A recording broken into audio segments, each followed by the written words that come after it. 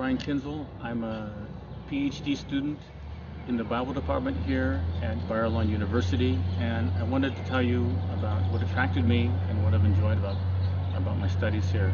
What first attracted me to the university was the depth of scholars and the scholarship that's represented in the Bible department. I mean, there's no doubt that the people I'd be studying under really understood the text of the Bible. Another thing that really impressed me was I could tell that they cared about the Bible and the message of the Bible. It wasn't just scholarship. It was something that was they felt was valuable. And of course, there's no better place to study the Bible than in the land of the Bible. I've also really benefited from being able to study in Israel because I've been able to learn to speak Hebrew, which of course will help me to understand the Bible better also.